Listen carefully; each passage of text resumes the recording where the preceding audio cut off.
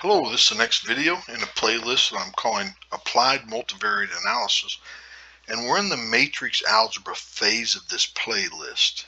And let me jump right into where we left off. And here we're going to talk about orthogonal vectors and matrices. Now, two vectors, or x and y, are orthogonal if their dot product is 0.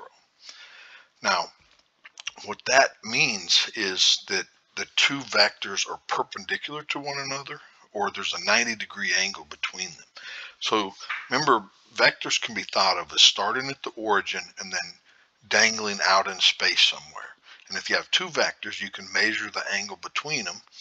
And if it's a 90-degree angle, then they're called orthogonal, and their dot product is 0. And it's based upon this relationship that we covered earlier. Now, if the dot product or the vector product or the cross product is 1, it says that the vector's been normalized. So the length of that vector is 1. Now remember, length is really the square root of this and the square root of this, but the square root of 1 is 1, so we can take it off. If this dot product is 1, it's normalized. So any vector can be normalized by dividing by its length. So if we have some vectors, for example, a equal 1, 1 minus 2, so that's starting at the origin and then goes out in space somewhere. There's three components, so it's out in three dimensions somewhere. Now and it has a length. But if we take the vector and divide each component by its length, then what that does is it shrinks or compresses, shrinks or expands that vector to a length of 1. And so this is the trick to make it a length of 1. Now, the columns of a matrix that are P by P are mutually orthogonal or normalized. Then that matrix C is called orthogonal or orthonormal matrix. Either one, it's the same thing.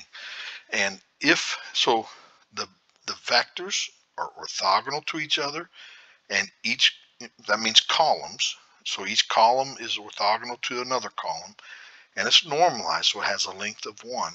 Then it satisfies this property. C transpose C is equal to C transpose, which is the identity matrix. Now this implies that C transpose is C inverse. It's the inverse of our matrix C. And it also implies that the determinant is either 1 or minus 1. And that becomes important when we're doing linear transformations later. To see that it's 1, the determinant of the identity matrix is 1, but C transpose C is the identity matrix, but the determinant of a product is the product of the determinants, but the determinant of a C transpose is the same as just C, so that's really C squared. And so anything squared equals 1. That means it has to be 1 or minus 1.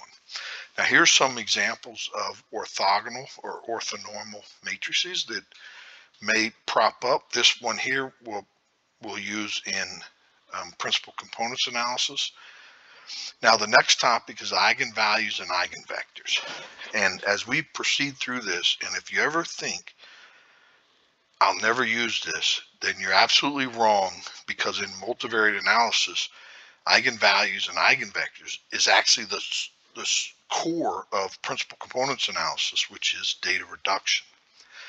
So if we have a square matrix A and a scalar lambda and a non-zero vector x that satisfies this relationship, A times x equal to lambda times x, then lambda is called an eigenvalue of A, and x is an eigenvector of A that corresponds to that eigenvalue.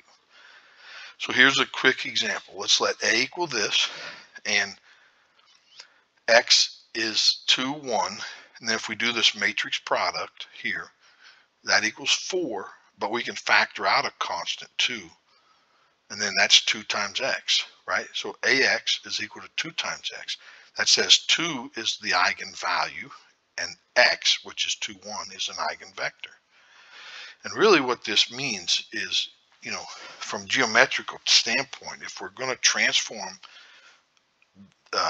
this vector x by the transformation A, then the vector 2, 1 is invariant. All it does is it shrinks it or expands it. Some of the other vectors will compress. You know, they do different things. I'm being a little vague here, but it more on this in another video. It turns out that there's another eigenvector 1, 1 that has the same exact property as here. So it turns that when a matrix is, the dimensions is 2 by 2, then there's 2 eigenvalues, 2 eigenvectors. How do you find them? Well, this is how you find them. If you take this matrix or this equation here and subtract that to the other side, so it equals 0, and then you right factor out an x, you get this equation. Now, that says that if we take a non-zero x times this matrix equals 0, it says these columns are linearly dependent, meaning one of the columns can be written as a linear combination of the other columns. That's called singular. Well, if it's singular, it means its determinant is 0, this equation. And that's called the characteristic equation. Now we solve this for the lambda values, the possible lambda values that satisfy this. So we have this equation, and if we use the equation up that we used up here, so a is 1, 2, minus 1, 4, 1, 2, minus 1, 4, and then we have the lambda minus lambda.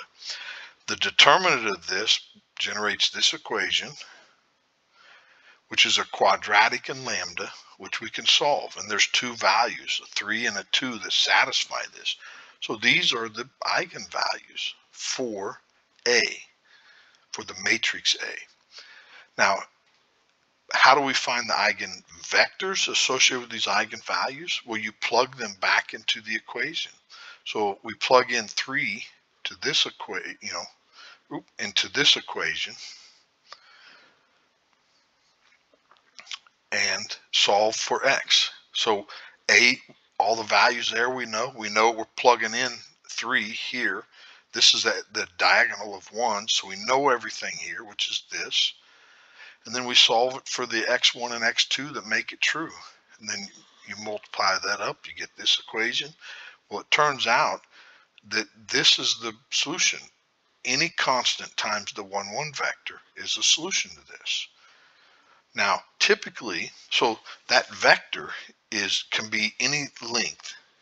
It's either expanded or shrunk that solves this. So to find one vector that we can all agree on, we typically normalize it. So we make it a length of 1. So we take this vector and divide it by each component by its length, and we get this. So this is the first, this is an eigenvector associated with the eigenvalue 3. And now we do the same thing for here. So we plug in 2 into this equation, solve it for x1 and x2, and we get this eigenvector. This is an eigenvector. So there's an infinite number of eigenvectors associated with that eigenvalue 2. So we normalize it, and now we make that vector a length of 1. So how do we do this in R? We enter a matrix, and the function eigen creates the eigenvalues and eigenvectors, and that's the columns of the matrix. And these values are what we got up there. Now, this produces a list. So to use these, I like to store the eigenvalues into some variable, and then I store the eigenvectors into some value, and then we can look at them. So A times the first eigenvector produces this. If we take the first eigenvalue times the first eigenvector, it produces the same thing, and it better, because that's what we just solved. And the second eigenvector and value, they also create an equation that's equal. Notice the dot product of itself. We can use cross product. So that tells us the length of that, well, we'd have to take the square root to be the length, but since the dot product is 1, and the square root of that is 1, so it's also the length. So it's normalized is what I'm saying. Vector 2 has been normalized. Note that the product of vector 1 and vector 2 are not 0, so they're not orthogonal. And the last piece here, that if A is an n by n matrix with eigenvalues lambda 1 through lambda n, the determinant of A is equal to the product of the eigenvalues. And to me, this is a, wow, that was my mind, because it's easy to prove and easy to see once you see the proof, but you look at that and you're like, how can they be related? Or the trace of A, which is the sum of the diagonal elements, is actually the sum of the eigenvalues. And that, to me, that's just crazy.